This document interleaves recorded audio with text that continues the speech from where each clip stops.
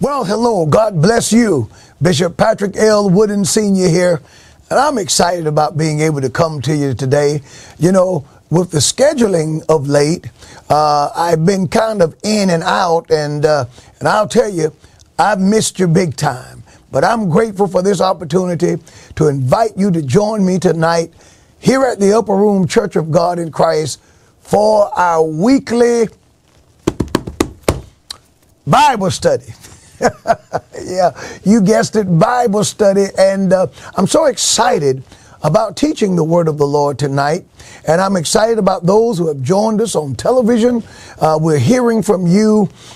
Thank God that whether it's Facebook Live, YouTube Live, television audience. I was somewhere the other day and saw a gentleman, and he said to me, he walked up to me and said, "Bishop, how you doing?" And I said, "I'm fine, sir. How are you?" He said, "Well, sir, I'm fine, but I'm rushing to my car right now."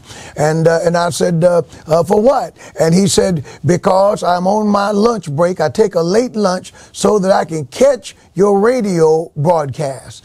And so whether it's radio, television, Facebook Live, YouTube Live, or here live in the sanctuary, my friends, I want to tell you, there is an audience for God's truth. People are standing on the word of God. People are coming from near and far to hear the word of the Lord. Couples come in, and I've told you about this before. We've had couples to come in from literally, people come from literally all over the country without notice. They make their way, and many times they say, "We've watched you for 1 year, we've watched you for 2 years, and we just got our chance to fly into Raleigh, to drive into Raleigh, to come and to hear the word of the Lord in person." And I thank God that people are willing to drive from near and far to come at their own expense to hear God's truth. My friends, God's truth is worth it. God's word is right, and the word of God is settled in heaven. I just preached a message entitled this past Sunday, "Motivated by Molech." And it deals with how even in this day and time, we're living in a day where it seems that people are riled up, and there are people of various political persuasions who are making the killing of the unborn. Can you believe it? The killing of the unborn front and center of their campaigns.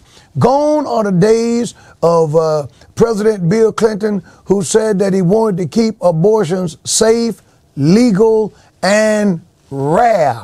Well, with safe for whom? There is no, that you can't have a safe abortion for a baby. The Supreme Court made it legal in 1973, but thank God we've lived to see that overturned. But that doesn't make abortion illegal. I wish that it did.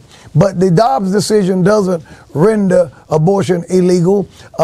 Even in this state, up to 20 weeks, a woman can still end the life of her unborn baby. And I'm doing everything I can and praying and working with others to see if we can't change that.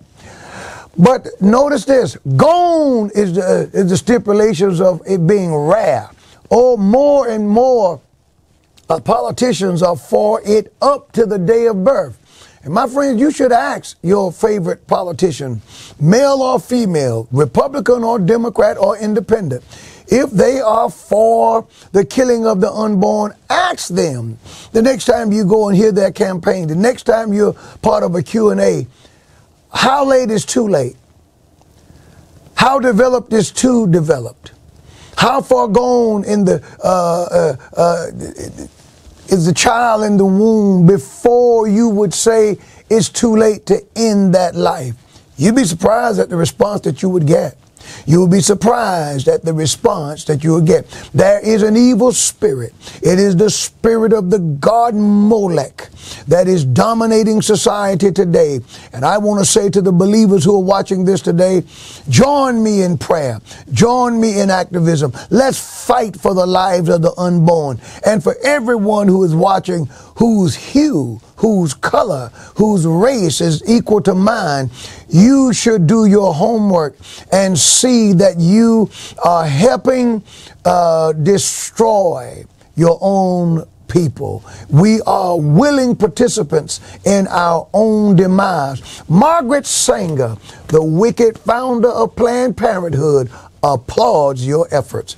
And I don't want to do anything that Margaret Sanger would applaud. Now tonight we're going to be studying the Word of God, and I'm excited about this study that God has given me. My friends, we are saved by grace.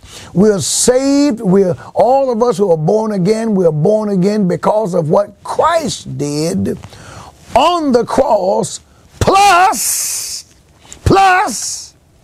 nothing. Jesus paid it all, and all to him we owe.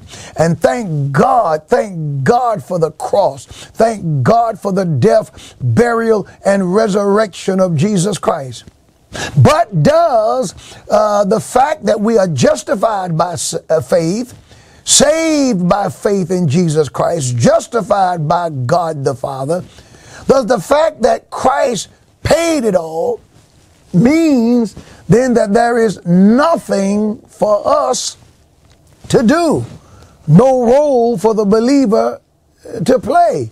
Does that mean that there is no life for the believer to live?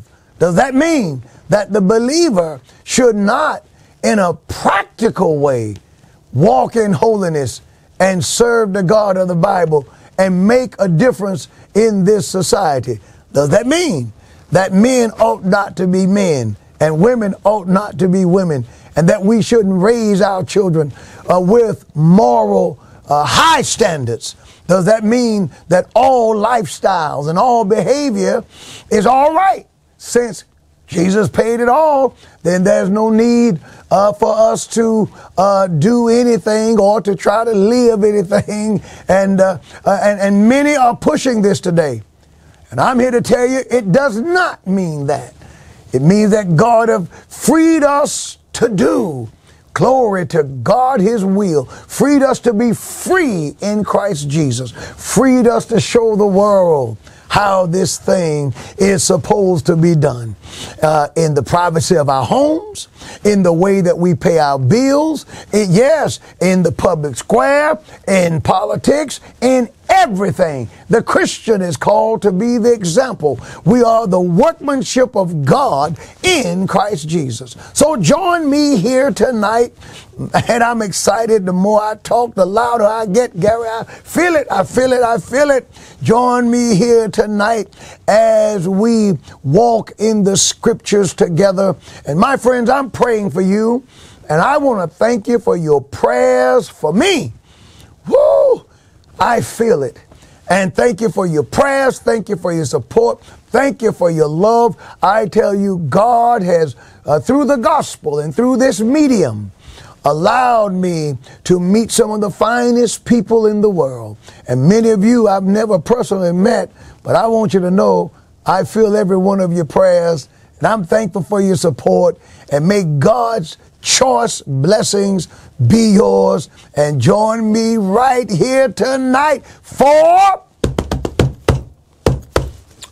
Bible study. I don't know why I get so chuckled up about that.